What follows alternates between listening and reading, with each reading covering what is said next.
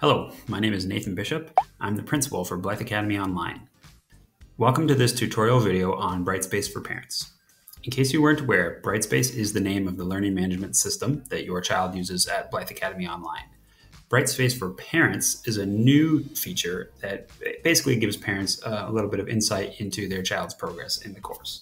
I think this is a really handy tool, so I'm going to show you some of the simple features and how it works.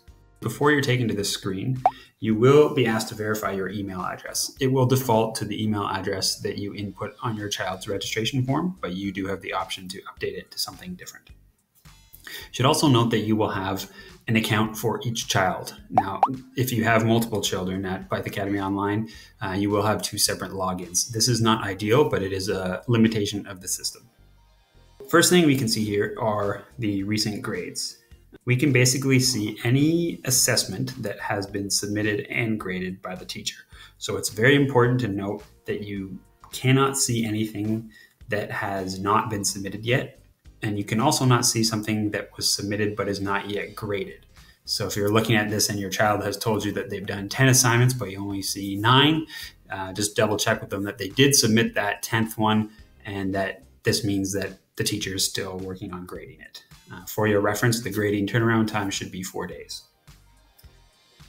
If you want to see how many assessments there are in total, you actually cannot see that here. So if you notice under upcoming work, nothing shows. This will only show assessments that have due dates attached to them. Now, because we are in an asynchronous school that is completely flexible, there are no due dates, which means technically nothing is upcoming. This can be confusing, as looking at the recent grades here, you really have no reference point in terms of how much of the course has been completed. So to do that, you can simply go to our main website at blytheducation.com and go to the online section and select courses, all courses, and choose your child's course from the drop-down menu on the left. And at the very bottom of the screen, you can click View Course Gradebook. This is a list of all of the weighted and non-weighted assessments in your child's course. You also get to see how much each is weighted for, which is helpful. So this is a good reference point if your child has only done 2 assessments in the course, and you can see that, okay, wow, there's 3 pages worth here, then you can deduce that 2 out of 30 isn't very much, so there's a long way to go. The other option is to simply ask your child to log into their course, and they can click on grades, where they will actually see every single assessment in the course, whether they've done it or it's been graded or not. There are some details about this in the welcome email that you would have received, so don't worry if you didn't catch what I just said. Another thing that I should mention, within each course, we are starting to build course pacing calculators. So these are essentially Excel sheets that allow students to put in their start date and desired completion date, and it will attach some rough due dates to the different assessments to help them plan out their time.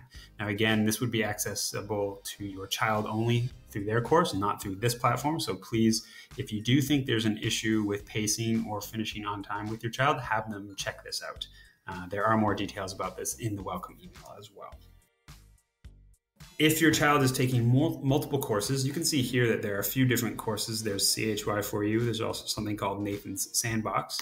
But if you click View All Grades, you can see every course that your child is enrolled in, as well as their current grade if they have one. And then there's a bit of a breakdown by course if anything has been done. In this particular example, Gideon has only done the 1 quiz versus this course where he's done a couple things. Now let's look at an assignment itself. So notice that you can't actually click on any quizzes. The quiz will only show you the final grade, and you can't actually review the breakdown of the questions. If you want to see that, please ask your child to log in and show you. In terms of the assignments, however, you can actually get a nice breakdown here. You can see the instructions. So these are the same instructions that would appear in your child's course.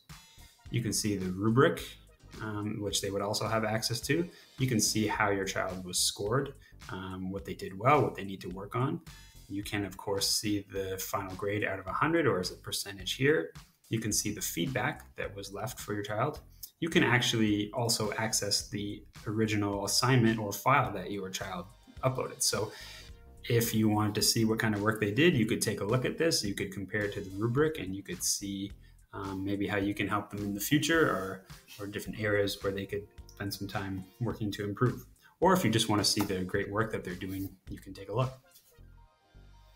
And the last thing I want to show you, if we go back to the dashboard, is the latest posts.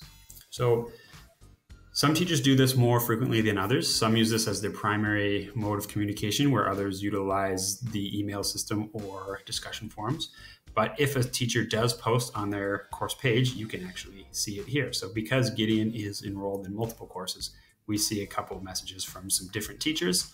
But this is a good way for you to have a sense of maybe what's going on in the course, if there's something interesting happening, or if there's something being posted of note, you would see it as well.